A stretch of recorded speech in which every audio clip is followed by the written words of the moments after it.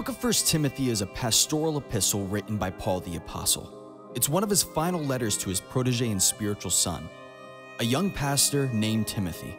And although the letter is intended for his ministry life, the content transcends and applies to the Church of Jesus Christ.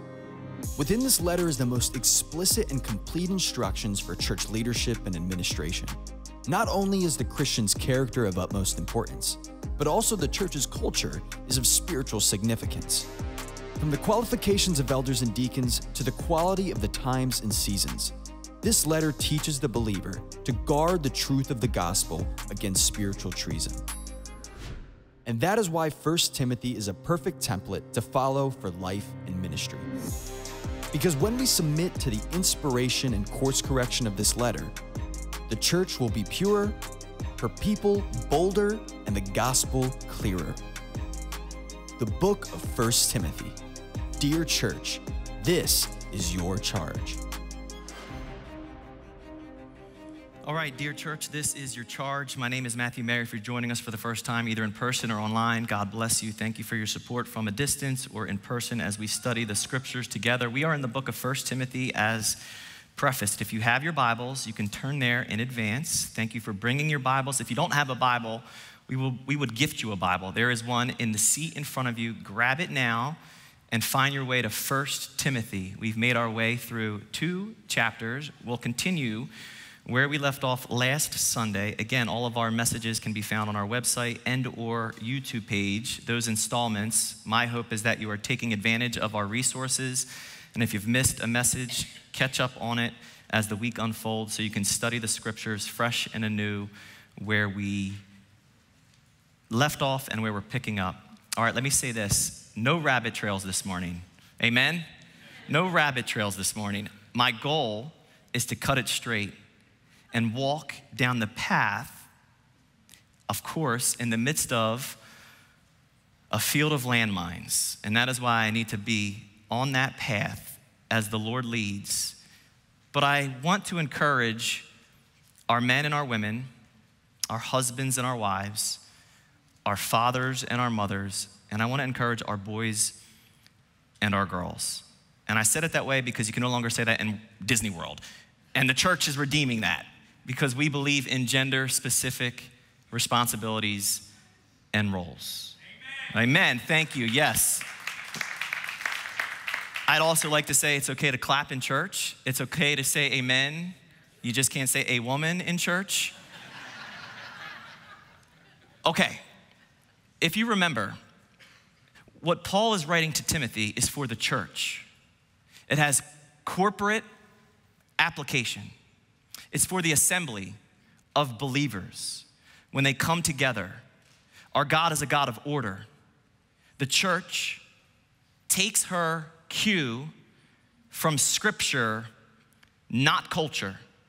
And if we understand that, we will understand why there are worldviews that are at odds and they're conflicting. And the church is supposed to know who she is. She is the bride of Christ. Christ is the groomsman. Christ is the head. And by way of example and how he led and how he served and how he discipled, that is where we take our mark. That's not just for the men, that's also for the ladies. If you remember, Paul says to Timothy, 2 gender-specific physical commandments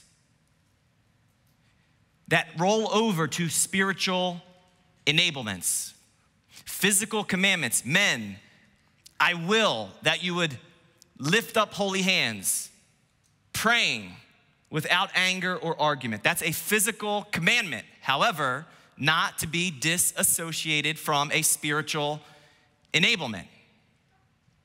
What good would it be to raise holy hands physically and then live opposite of that posture of surrender spiritually, emotionally, practically? He then turns and says to the women, in like manner, ladies, be mindful of what you're wearing physically, physical commandment. Why? Because he's hoping that it will roll over to a spiritual enablement. with the same energy that we adorn ourselves outwardly. He is suggesting, he is commanding, he is prodding that we would adorn ourselves inwardly. So men, we are not called to keep up with the Joneses. Ladies, you are not called to keep up with the Kardashians. Church, we are called to keep up with Christ, all right? That means it's not sinful to take care of yourself, nor is it sinful to have means and resources. That's not what's being said in any of these passages. What is being said is that we are to be rich towards Christ, in Christ. We are to be beautiful or beautified towards Christ or in Christ. Remember, in God's economy, it's not about the outward, but the inward. However, the inward makes its way outward, which means the outward is evidence of the inward. Did you get that? It's not about the outward, it's the inward. However, the inward makes its way outward, which is then the evidence of what's happening on the inside of me. God looks at the heart, indeed, but make no mistake, our behavior, our conduct is the way our heart bleeds. We say, I wear my heart on my sleeve. That's true whether you want to realize it or not. Some of us like to hide our emotions, but they eventually will make their way out. That is why Proverbs 4:23 is so crucial, critical. Above all else, guard your heart. Why? For everything you do flows from your heart. Everything about your life as a man, as a woman, is derived in your heart. The makeup of your heart, how you keep or tend to your heart. The Christian is to garden the heart.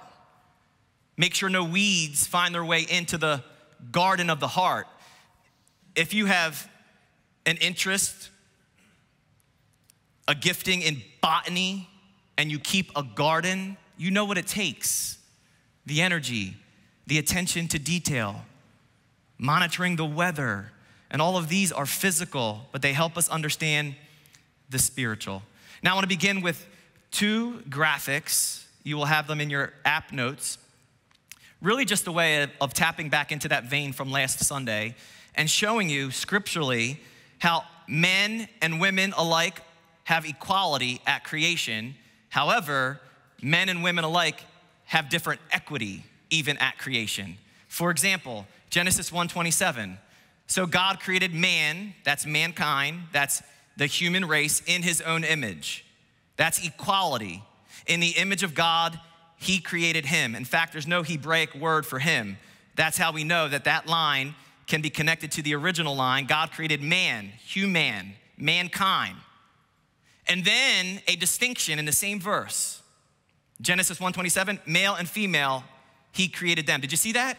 It starts with equality. All of us have intrinsic value in God's economy. There's equality at creation. However, different equity, different assets, different roles, different distinctions. As it's worded, maleness and femaleness. Right there. Before we get out of chapter 1, Genesis 2:23, of course, the second chapter, God has created Adam and breathed in his nostrils the breath of life. And then from Adam, he creates Eve. From Adam comes Eve. And Adam said when he sees Eve, this is now bone of my bones and flesh of my flesh. Translation, she is just like me. She looks just like me. Contrary to all the other animals that Adam, with the authority God gave him, named.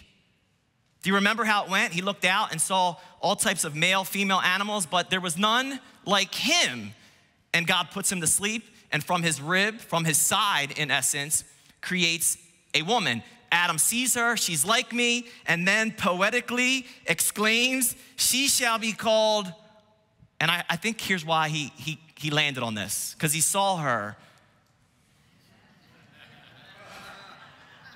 Whoa. He actually said, whoa, mine? And no, God was like, no, woman. She shall be called woman because she was taken out of man. This is distinction. She's like me, but she's not. She looks like me, but she's different. We move to equality at redemption. I'll show you how, not just at creation, the same dynamic at redemption. Equality at redemption, Galatians 3:28, there is neither Jew nor Greek, there is neither slave nor free, there is neither male nor female, for you are all one in Christ Jesus. That is salvation. Everyone in Christ, the playing field is leveled at the cross. That's Galatians 3:28. This verse cannot be misappropriated and applied to gender roles and responsibilities as movements have attempted. That's equality at redemption. Now, different equity, however, at redemption. Watch this. 1 Corinthians chapter 12, almost the entire chapter, but verse 18 speaks of a body and many members, but now God has set the members, each one of them, in the body just as he pleased. All in the body, equality, different members of the body, different equity, different roles and responsibilities in the body. Are you seeing this? Now let's go to Ephesians chapter 4, verses 4-7. Taken in one fell swoop. Then there is one body and one spirit, equality. Just as you were called in one hope of your calling, one Lord, one faith, one baptism, one God and Father of all, who is above all and through all and in you all, equality at redemption. Verse 7, but to each one grace was given according to the equity in Greek, according to the measure of Christ's gift. Christ chooses the different equities in his body and who is going to be used as a hand and as a foot and as a mouth. No member of the body can say to the other, what's the purpose? You're not needed. No, when the body is firing on all cylinders in the church from the head, who is Christ. Each of us have different roles and responsibilities to play. I wanted you to see that in written form. As simple as I could make it. Equality at creation, but different equity at creation. Equality at redemption, but different equity, different roles and responsibilities at redemption. Now, equity is given solely by God's authority. And that is why the enemy wants you to think independently of God's authority. Every movement, every counter ideology has an element of thinking independently of God's authority. Doesn't matter how they got there, when you boil it down, when you distill it to its basic substance, what is revealed is that it is independent thought, culturally driven, religiously driven, socially driven, but not scripturally driven. God's authority is binding, does not change. When it comes to gender, God's authority and divine design for gender is binary. Binding and binary. Binary means two, and that's why we say binary is male, female. Remember, scripture assigns gender difference, which is why the culture forces gender indifference. The culture wants to blur the lines between gender. In the church, the argument that has taken shape has two camps. And you might not need to know this, but I'm gonna tell you anyway. It's the egalitarian thought versus the complementarian thought. And I want you to know these are two new terms. In the course of the last, let's say 50 years, in the 70s, when there was a movement and it was built upon feminism, there was a Christian contemporary of that movement called evangelical feminism, okay? And they needed to define the terms, that there was not just equality in the body, there was equity in the body, same equity. That if a man can do it, then a woman can do it. And then if a woman can do it, a man can do it. And they were blurring the lines. They chose to call that movement an egalitarian movement. In short, egalitarian means non-binary, that gender does not matter. Look at me. Gender does not matter in the home, and gender does not matter in the church. Contrary, complementarian thought says that gender does matter. Both believe in equality. The church should be those that push equality in God's sight. However, the church is also the ones given the commandment from God that men and women complement one another. Now, let me be very clear, because I'm gonna talk about headship this morning. In a husband and wife relationship, headship that is designated for the man simply means that he is the spiritual director or superintendent of his home and what has been entrusted to him. He's the responsible agent, spiritually speaking. It does not mean that every man and every woman stereotypically fits a certain mold. The man is only supposed to work and the wife must stay at home. The man does all the accounting because he's good with numbers, and the wife just makes sure the meal is on the table. That is not headship. Because in certain dynamics, the wife might be better with numbers, and she should handle the finances. And the wife might care to do the yard work. She might enjoy that. The man might not. The man might enjoy cooking. Are you understanding? The man might enjoy laundry.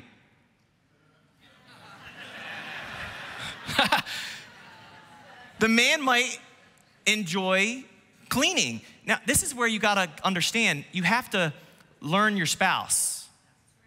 But headship can only be designated to the man, and his spiritual responsibility is to set the spiritual direction and course of his home.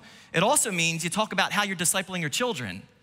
It doesn't just fall on one party. In fact, in the early years, when you have children, the mother is the primary discipler of her children. You don't wanna know why? Because we don't have any milk. I'm serious. And we're not really needed other than to support our wives as moms. But as time goes on, what you discover is the dad might become the coach in that dynamic. The mother stays discipling, and the father comes as the authority figure and helps coach up their daughter or their son. Is this making sense? I just don't want you to leave here thinking that headship is something that it is not. See, when the Word of God is not the divine order that determines human order, the result is always disorder.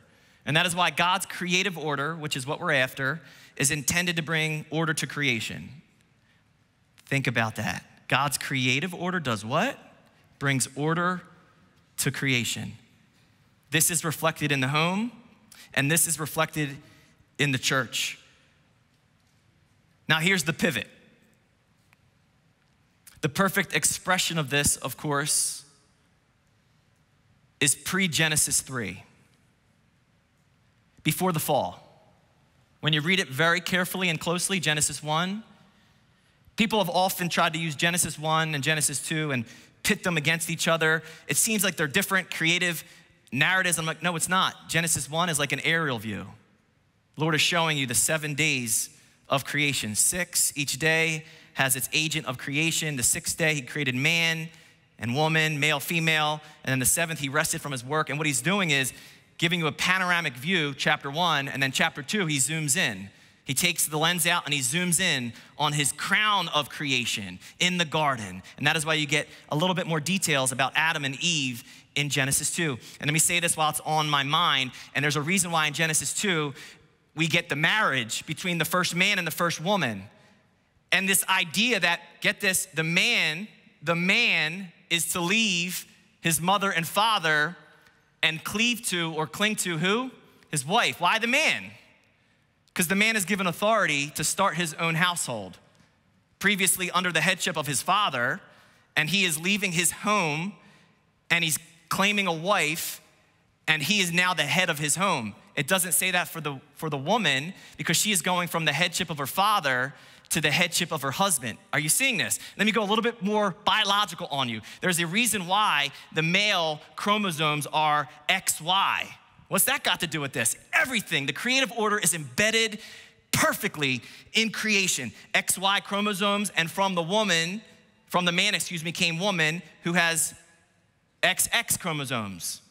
If the woman came first with XX chromosomes, there'd be no man.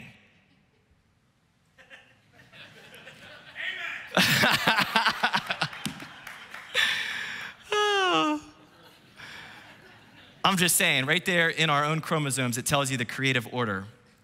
Now, when the creative order is inversed or reversed, It's the result of the curse. And yes, it rhymes because I want you to remember it that way. When the creative order is inversed or reversed, it's a result of the curse. Let's go to that verse. Genesis 3:16. To the woman he said, this is God speaking to Eve, I will greatly multiply your sorrow and your conception. In pain you shall bring forth children. Underline this, your desire shall be for your husband, and he shall rule over you. This is not a good thing. This is one of the consequences of sin. This is the relationship out of balance. This is the woman having an unhealthy desire to be her husband. This is why I chose to call these messages spiritual transgenderism. The woman's desire is to usurp headship as a result of the fall. And what is the husband's response? He submits her forcefully. With equal force, just as sinful, just as out of balance, he meets her head on, pun intended, and there is a clash. How do we know it's translated this way? One chapter ahead, stay with me. Genesis chapter 4, verse 7. Keep your eyes on Genesis 3:16. Let me read to you Genesis 4:7. Cain's sacrifice was rejected by God. Abel's was received. God says to Cain, what's the problem? Why are you angry? Why is your countenance fallen? If you do well, will you not be accepted? If you do not do well, sin lies at the door and its desire is for you, but you should rule over it. When you put those two verses together, your desires for your husband and he shall rule over you, with Genesis 4:7, its desire, sin's desire is to dominate you, but you should dominate it. It's not a positive. Same words are applied. This shows me the beginning of what is known as the battle of the sexes. Do you want to know where the battle of the sexes began? Genesis 3:16. With the battle of the sexes came, of course, the unnatural birth of the two-headed monster in the marriage.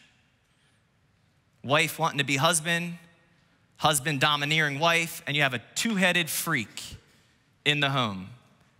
That is the opposite of creation. You also have the equal and opposite outcome, the decapitation of the head in the home. What do I mean by that? There's really only two extremes for each category: maleness and femaleness. If the woman is usurping the authority of headship, the man either responds by being aggressive in his masculinity, sinful, or passive in his masculinity, sinful. And she dominates him. And he doesn't set the spiritual course of his home. For the woman, two extremes. You either have independent femininity. I don't need no man. I think there was a song out there that suggested that as well. Right? I don't need no man. I'm married, but I'm not going to even take my husband's name. Because I don't need no man. I don't need a man's name. I'm not going to let a man fit me into a box. I'm just going to keep my daddy's name, who's also a man.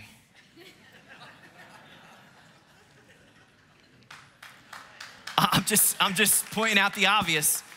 Or it doesn't lead to an independent woman, it leads to a subordinate woman or wife. And that's not good either. Subordinate, lesser, I'm just gonna keep my mouth shut. I'm gonna let the man step all over me. No. The reason why we're out of balance in the home and in the church is because we're not letting God define gender responsibilities. Listen, before I was married, before I had in-laws, my in-laws now knew me as an outlaw. Let me add context. When the Peterson family entered into my world, I was an inmate of the state, all right? And I could call Sarah and mine's relationship a courtship. We sincerely wanted to have Christ at the center, even though we were literally on different playing fields. And before my parents and her parents got together and exchanged the goats, her mom and dad were concerned, right? And rightfully so, because they understood headship, biblical headship. That if Matt and Sarah are going to be in relationship, we're curious, what's Matt's personality dynamic? They knew their daughter. Sarah, if you know her, she can be very strong-willed, very forceful. And they were concerned that if Sarah was matched up with a guy who was passive, she would step all over him. So they sent me in what is called a pro scan, right? It's more or less like a leadership assessment, personality, compatibility test, right? So here I am, an inmate of the state, and I'm taking this pro scan, and it has different, levels, like either dominant traits, right, as a man, or conformity traits. And it's useful to help match up like your role in a company or on a team. Is this making sense? So there I am, and I'm doing my absolute best to fill out every question, to be honest about my personality, compatibility, and my dynamic in leadership. A couple questions I needed to ask some of my peers, and I was certain to note that when I sent it back to Mr. and Mrs. Peterson. Dear Mr. and Mrs. Peterson, please know I consulted with Bubba and Teardrop, and they want you to know that they think I'll be just fine. Why did they do that? They weren't seeing if I was gonna crush their daughter. They were making sure that I had the makeup spiritually to channel their daughter. Because if I'm not leading from a posture of humility, headship, then I will do more damage. Are you understanding how this is like a ballroom dance? Do I have any ballroom dancers up in here? I know, I think of Kate and George Turner. I think of so many, I see your videos on Facebook. I'm like, oh my God, who would have thought they're on the dance floor cutting it up? But if you were to ask Kate, generally speaking, it's the man that leads in the ballroom dance, right? And I've never seen, you could probably find a video out there, I've never seen a female holding up a male in the figure skating. You ever seen that? No, because there's gender differences. And I'll also say nobody's watching the male when he's lifting up the female in the figure skating. Even though he might be doing more work, we're all watching the female. Wow, how graceful. This is the proper template for husband and wife. This is headship. Ephesians 5 is where we'll be. You can turn there now, you'll find it close to 1 Timothy. Just go backwards, left in your Bibles. While you're going to Ephesians 5, I want to be very clear when I speak of headship in marital relationship, it's going to make sense for the church. Interestingly, Ephesians 5 is the redemption of Genesis 3:16. When that hit my spirit, I was like, oh my goodness. Ephesians 5, New Testament, with Christ being the head of the church, man being the head of wife, that's the redemption. That's the proper order. That is the balance of the curse that you see in Genesis 3:16. Headship is not about authority and responsibility minus of humility. Note that. Men, it's not just about I'm the head of my home. In fact, when you act that way and you're not in your rightful biblical position, I could think of another body part that you're acting like that's not the head. Headship is about humility. Headship is about service, not status. Ephesians 2, before I get to Ephesians 5, Philippians 2, the ultimate example of headship. It tells us in Philippians 2, first of all, let nothing be done through selfish ambition or conceit, but in lowliness of mind, let each esteem other better than himself. All right, good place to start. Let each of you look out not only for his own interests, but also for the interests of others. This is body language. This is corporate gathering language. Let this mind be in you, which was also in Christ Jesus, who, ready? Being in the form of God, did not consider it robbery to be equal with God, equality. Jesus is equally God. Jesus, the Son, has equality with the eternal Father. It's said that way because you can't steal something or rob something that is rightfully yours. Jesus did not rob the nature of God by saying he was God. No, He had rightful access to it because of who he was, but watch what he does. But made himself of no reputation, different equity. He chose to submit to his father. Different equity and how it materializes. Listen to the language. Made himself of no reputation, taken the form of a bondservant, and come in the likeness of men. And being found in the appearance as a man, can you go lower than that? God in the flesh? Yeah, humbled himself to the position of death. Can you go lower than that? Yeah, even the death of the cross. This is Jesus. This is the head of the church. This is the one with all authority. This is the one that knew who he was, radical awareness of who he was, knew he came from God, knew he was going back to God, and decided to wash his disciples' feet. Let me say it again. Headship is not about status. Headship is about service. Cue Ephesians 5. Wives, submit to your own husbands as to the Lord. I get it. People cringe when they read that one verse alone. I get it. Here's why we cringe. Because our nature is sinful. And nature of man does not submit on its own. Our nature is rebellious. Any authority. That's why our 1s and 2s and 3s and 4-year-olds, you don't have to tell them how to rebel. Amen? They're just going to rebel. But I need you to underline either in your mind or in your Bible, as to the Lord here. Wives, submit to your own husbands as to the Lord. This as to the Lord command, it helps you keep your focus. Now, let me say this because I want to answer questions that I know are coming. I have the same stance biblically for headship, for husband and wife, Ephesians 5 dynamic, that I do for Romans 13 dynamic. I would never tell a wife to submit to a husband where your submission is sinful, where you're doing something outside of God's direct commands for you as a Christian and as a woman. Does that make sense? Just as I would never tell a church to submit blindly to the government, the moment their commandments contradict God's commandments, you do not submit.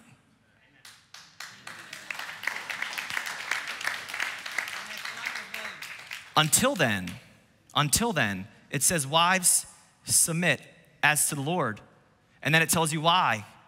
For the husband is head of the wife, also as Christ is head of the church. And he is the Savior of the body. Therefore, just as the church is subject to Christ, does he force us to submit? Does Christ force his children to submit? Yeah, it's free will. It's willful submission. And how he leads. Let's keep reading. So let the wives be to their own husbands in everything. Keep reading. We often stop and get so agitated because we're taking the paradigm of the world and the culture when it comes to this idea behind submission. I'm not going to submit to no man. Yeah, he may not be living up to his potential and calling, and he may be missing the biblical implications. He may be passive. He may be lazy. But ladies, submission is respectful to that God-given authority unless it causes you to be sinful. Is this making sense? Because the next several verses are for the husband. Husbands, love your wives. How do I love my wife? Just as Christ also loved the church and gave himself for her. Now you're understanding headship. Headship is not ruling over. Headship is actually serving under. You can't get around this. Headship is standing side by side with your counterpart, your wife. Headship has you holding her hand as equal, but make no mistake, different equity. Because if I'm walking down that alley, listen, if I'm in my bedroom and I hear noise downstairs, I'm not sending Sarah to tend to it. If there's a spider to be dealt with, that's a different story. I'm not dealing with spiders, but I will deal with an intruder. Let me say it like this. Not every man is has to be a fighter, but every man has to have some fight, especially when it comes to protecting women and children. I'm a fighter. And the Lord has harnessed that fight for spiritual purposes these days. But I'm saying not every man is going to have the proclivity to fight, but there should be a fight in every man. Is that making sense? All right, I'm on rabbit trails. Let me move on. That he, Christ, might sanctify and cleanse her with the washing of the water by the word. That's awesome. This is an illustration of what Christ does with his church, how he sanctifies us and makes us more beautiful in the process. He doesn't submit us and force us. He doesn't behaviorally modify us. He transforms us. He comes alongside of us. He deals with us. He emotionally deals with us. He spiritually deals with us. He physically deals with us in such a gentle and gracious yet firm way that he might present her to himself a glorious church, not having spot or wrinkle or any such thing. Amen? Okay, but that she should be holy and without blemish. Translation, yes, physically speaking, our bodies are breaking down. And as a marriage ages, yes, the man and the woman are aging chronologically, and you could see the effects of that physically, but I could tell you the truth. Those of us in this room who have beautiful marriages and you've been married for a long time, your wife is getting more beautiful spiritually and emotionally because you are maturing more spiritually and emotionally because you're washing her with the word of God and you're sanctifying her because Jesus has modeled it for the church. So husbands ought to love their own wives as their own bodies. As our own bodies? Question, men. If we were to either be judged by the way we treated our wife, how would that translate in the way we take care of our bodies? Think about that. If in an instant, the way you treat your counterpart, your wife, your spouse, the Lord translated it or converted it, like currency. He converts it, and in an instant, the effect on your body would be instant. What would that look like? Would your body be beat up because that's how you've been treating your wife? Or would your body be built up? Is this making sense? And I'm not saying it from being a perfect husband. Sarah will get on this stage and tell you where I fall short.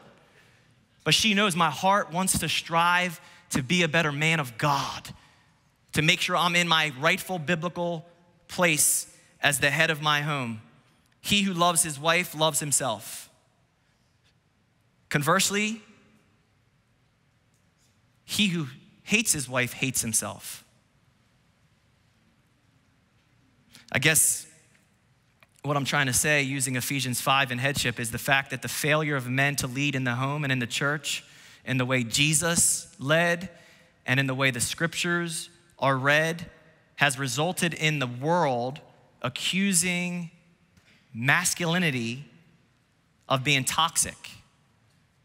And they reject authority of all kinds, not only because, but partially because men in the home and in the church have shirked their responsibility as leaders. See, a non-binary approach to the family and the church has only perpetuated the consequences of the curse. When we go into the family and say gender roles and responsibilities don't matter, or we come even into the church of Jesus Christ and say gender roles and responsibilities don't matter, we've only perpetuated and advanced the result of the curse from Genesis chapter 3, verse 16. Now remember the verses from last week? I hope to have taught them in a balanced way. I hope you didn't leave beat up. I hope you left encouraged, but I want to just read them because we just did a lot of work on the front end about headship and the home and gender specificity so that you would understand when Paul writes to Timothy, let a woman learn in peace with all submission. I do not permit a woman to teach or to have authority over a man, but to be in silence. For Adam was formed first, then Eve, and Adam was not deceived, but the woman being deceived fell into transgression. When you understand where he's deriving this thought from, you don't get hit between the eyes and go, man, that's offensive. You go, no, that makes sense. Women were allowed to learn as long as they did so at peace, not contentious, not talking out of turn, which is what the problem was in the church at Corinth, talking to their husbands during the service. And that's why Paul in 1 Corinthians 11 is like, hey, or 14, chapter 14 or 11, both are awesome. Go home and ask your husbands. He is laying down a creative order that is not cultural. God's word is binding, does not change. We get out of those verses and he adds verse 15. Nevertheless, I know that was hard to swallow. Nonetheless, she will be saved in childbearing if they continue in faith, love, and holiness with self-control. It's perfect. I know it's one of the hardest verses to really interpret, but in context, it's not that complicated. He's not just speaking of Eve, and of course, in the midst of the curse came the greatest blessing. In the midst of the curse in Genesis 3 came the fact that the Messiah would come through Eve, or a woman, the seed of the woman, that would eventually crush the head of the serpent, and he would bruise his heel. It's a picture of the cross and the ultimate redemption of mankind from the fall, from sin and death. And he's also saying, hey, that's gonna happen, but let's get real practical. Ladies, God has given you a unique role and responsibility in childbearing. I believe that is not just physical, I believe it's also spiritual. Ladies have a proclivity, a bent to be motherly, to be more nurturing, generally speaking, more compassionate. Guys, look at me. Which is why when you see certain movements, the pro-choice movement is often spearheaded by women. And that is counterintuitive to the nature of a woman, that God designed her to be more motherly. And she is crying out and calling for the abortion of the child. Do you understand? This is a result of the curse. Women are typically teachers. Doesn't mean men can't be teachers. Why is that? Because it's the way God has wired you. To be in the classroom with the kids, discipling them. We have amazing teachers in this fellowship that are working to serve the Lord in the public square. Did you know that? We have amazing individuals who are deciding to run for school boards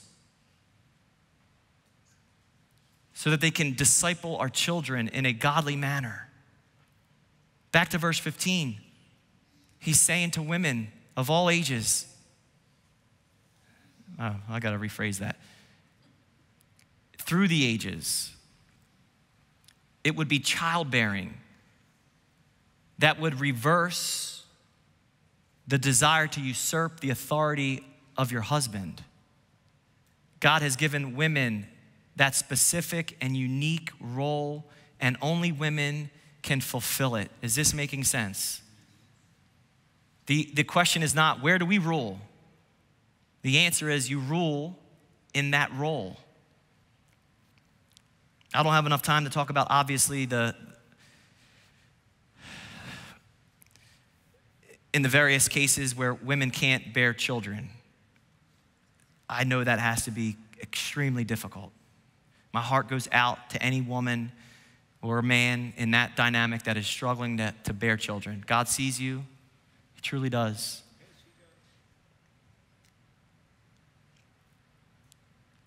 Paul has just written that women are not to hold positions of spiritual or doctrinal authority over congregations. Why? Because of creative order.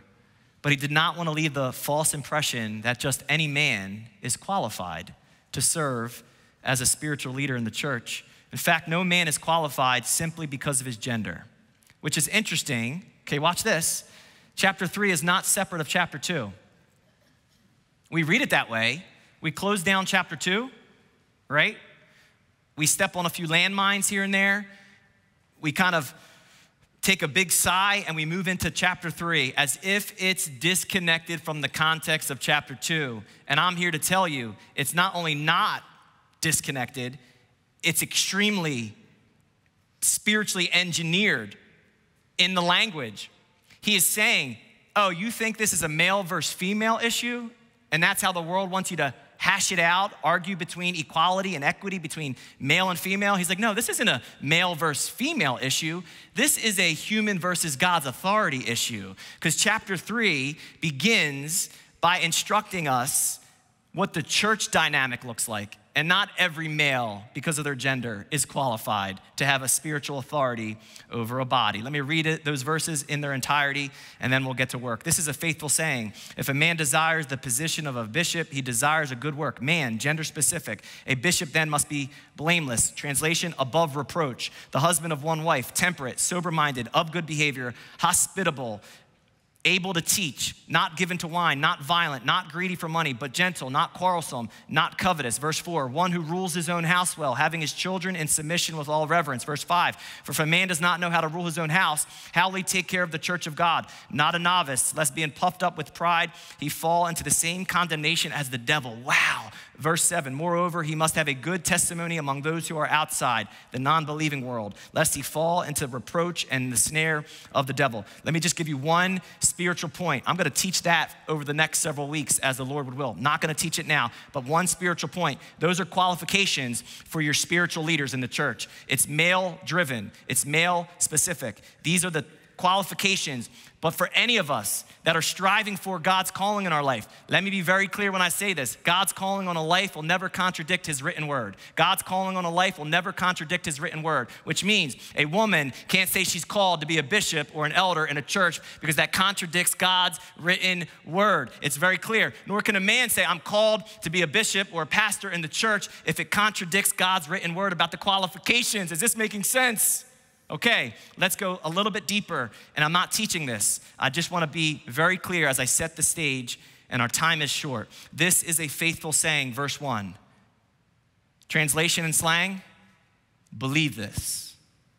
You can believe this. You can bank on this. This is a faithful saying. If a man desires the position of a bishop, he desires a good work. The word bishop here is the word episkopos. It's where we get Episcopalian. It means farseer or overseer. The word bishop here is interchangeable with overseer, sometimes shepherd, sometimes pastor. That is why this role often has interchangeability. Landmark believes that not every elder, overseer, is a pastor. And not everybody in the pastor role is an elder. We see a distinction in the scriptures. We have a website where you can read about those responsibilities and those requirements. But what is being said here, this is admirable. A man that desires to be an overseer, this is honorable. He's saying this is not just a good work, this is gonna be a hard work. And again, understanding what is being desired, this is where we go wrong. I want a position in the church. Right away, you're off on the wrong foot. Let me take you to Mark chapter 10 really quick. I just want to read to you what Jesus had to say. Listen to the language, please. The language is so precise. Mark 10, verse 42. You know that those who are considered rulers over the Gentiles lord it over them, and their great ones exercise authority over them. Yet it shall not be so among you. Ready? Whoever desires to become great among you shall be your servant. And whoever of you desires to be first shall be slave of all. For even the Son of Man did not come to be served, but to serve, and to give his life a ransom for many. Did you catch the language? You have a desire to be great, Jesus says? You have a desire to have authority, Jesus says? That person will be servant of all. You have a desire, man, to be a bishop or an overseer? That's a good work. But it's undergirded by God's work. That is why it's not just an outward desire. I said this about Paul's calling in message number 1. A calling is not something you aspire to as much as it's something you're inspired to. Can I tell you the heart of your pastor? my calling in the body, whether here or elsewhere, this is not just a good option for me. This is the only option for me. I could do nothing but serve the body of Christ because that's my calling. That's not the case for everyone. And the Lord has placed each of us in different dynamics to serve him where he's placed us. See, even this argument about male versus female is again split again, because it's not just any male. It's even a small subset of male that God chooses and ordains to serve his church. I'll talk way more about the responsibilities of an overseer in a separate message, but for now, let's jump to verse 4 and 5 as we close. Verse 4, one who rules his own house well. The word is manage. The word is sets an example. The word is ruling in the midst of, not lording over. Having his children in submission with all reverence. All right, so those that are under your care are going to be obedient to an extent. And then the rhetorical question, which really I thought this was amazing. For if a man does not know how to rule his own house, how will he take care of the church of God? You know why I found that amazing? Because we just spent about 40 minutes talking about headship in the home. And you may have been wondering, what's that got to do with the church?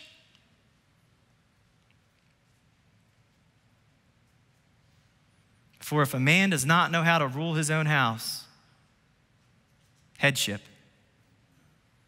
how in the world will he take care of the church of God? So what does having your children in submission with all reverence look like? Can I use an illustration? Can I show you what my 2.5-year-old son looks like in submission to his dad? If you were to ask him, how is his father doing with headship in the home? Yeah, this is what you would get. Zeke, what do you love most about your dad?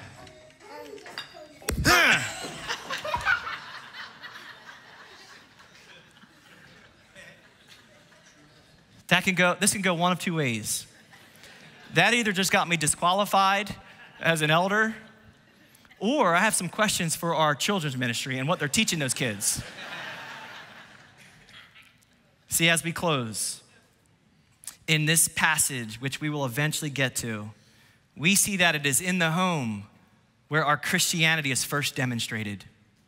We also see where it's God's creative order is reiterated.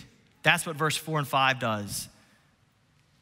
D.L. Moody said it like this: if I wanted to find out whether a man was a Christian, I wouldn't go and ask his minister. I would go and ask his wife. We need more Christian life at home. If a man doesn't treat his wife right, I don't want to hear him talk about Christianity. Wow. Wow. Man, that quote struck me hard, right? Again, if you were to ask Sarah on any given day, there might be two different responses, because I am not meeting the expectations of what it means to be a father and a husband. But my heart wants to. Some days I'm on it, some days I'm not. But the goal for the men and the women of this fellowship is to strive to be more like Christ. I believe if you become more like Christ in your role and your responsibility, the Lord will be glorified and those that are attached to you will be edified. That's just how it works. So I'm gonna pray, and I believe this moment of communion for us, I believe it's going to be personal for each of us. I believe mothers and wives and women, I believe fathers, husbands and men, I believe those in between, boys and girls. I believe each of us, if we take this moment with the Lord, and we ask him to do his greatest work in our hearts to make us more like his son, I believe we would come out of this moment of communion thankful for what Jesus has redeemed, that his blood has completely forgiven me from all of my transgressions, all of my sins, and that his body was lended and given to me for a brand new beginning. I believe if you take that moment seriously, whether doing so with your spouse, whether doing so in mind of your children, I believe the Spirit will begin to work in this body and we will be healthier for it. So Father, I pray just that. I pray that for these people before me. I pray your word was clear. I pray that you would challenge the men, convict us, humble us, forgive us, give us a greater portion of your Spirit. Not that we would be beat down and beat up, but Lord, that we would be built up. You already see us as the men you intend us to be, so help us, Holy Spirit. And I pray the same for our ladies. There's different relationship dynamics, oh Lord, and I pray that you become the center of it all. I pray we all reach our spiritual potential in you. I pray as we partake in communion, we would make it personal. It would be an intimate moment that we would literally cry out to you for your aid, your help, your assistance, for where we fall short, where we need to be humbled, where we're hard, soften us. Where we're soft, firm it up.